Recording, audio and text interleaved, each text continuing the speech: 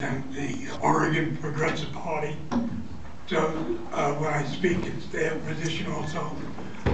We object to this. The $75 million should be, and you have the ability to put that on a ballot.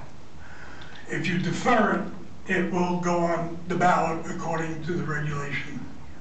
So we are asking you that since we're talking about $75 million, that you ask the people of Portland whether we should spend this money on the continuation of the construction sites that are in direct opposition of what everybody is saying is don't do it. Don't build those tanks. Don't do anything to Bull Run.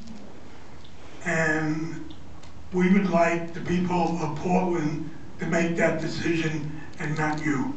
Thank you.